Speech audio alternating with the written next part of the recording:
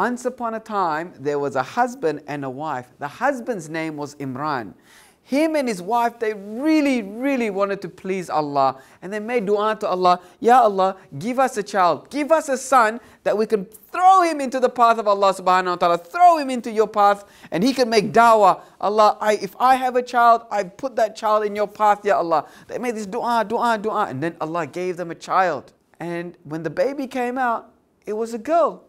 He said, Ya Allah, this is a daughter. I wanted to give my child in your path. Allah said, Allah knows what Allah gave you. Whether it's Allah knows Allah gave you a girl, not a boy. And what happened to this young girl named Maryam? Allah placed him. They placed her in Masjid al-Aqsa, in Baytul Maqdis, to look after the masjid. So she had a little corner inside the masjid where she used to look after the whole masjid where she would stay.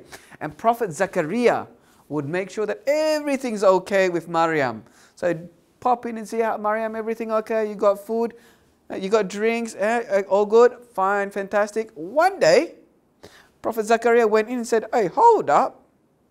These are grapes. This is a summer fruit. How'd you get these summer fruits in winter?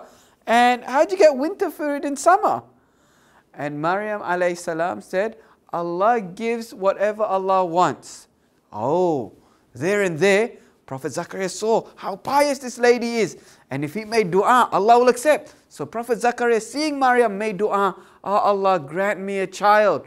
And Allah gave Prophet Zakaria a son named Yahya. So what about that? If we stick around, hang around pious people, people who are connected to Allah, Allah will make us connected to Him. So can you find the closest person to Allah in your family? What's happening next? We can only find out if we tune in for next episode.